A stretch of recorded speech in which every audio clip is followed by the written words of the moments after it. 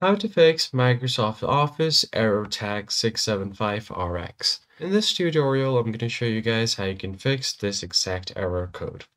It is quite an easy fix, so let's just jump right into the video. So this error usually occurs when you try to use Microsoft Office or any of its application, and there is a conflict with your account. So in that case, you're gonna have to check your account through your settings.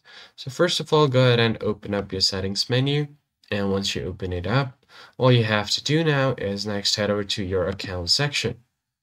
Now, on your account section, you'll find your current account, as well as if you have any access to school or work account that might be causing the conflict. So all you have to do is click on this access work or school account.